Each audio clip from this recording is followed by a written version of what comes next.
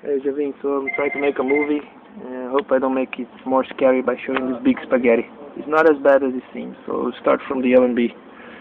In this case, we have the LNB connected to a two-way splitter. One of the ports is clearly marked DC pass. Okay? So this is where the voltage is going to flow from the remote to the LNB. The other tip of this little splitter is connected behind a modem that will be generating, this guy here, it will be generating voltage so that the LNB can generate a noise floor. Okay, back here. The noise comes from this guy, voltage arrives from here, but the noise comes back to the splitters through this other cable. So now this cable goes into one of the outports of the conveniently labeled RX splitter. So the signal goes into here and gets distributed through all these guys.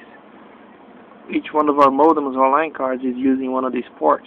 However, one of these ports is the one labeled input, is carrying the noise floor generated by the LNB across to the other splitter, which is the TX side. So on the TX side, this comes from the line card or from the back of the chassis. This comes from the other splitter, which is marked input. On this one, the transmit side, we do not use the DC pass. And the transmit side of each one of the remotes will go on these available ports.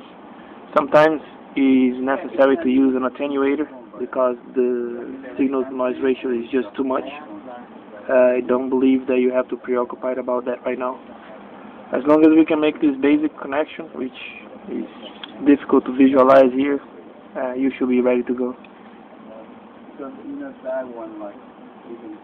So let me send this over to you.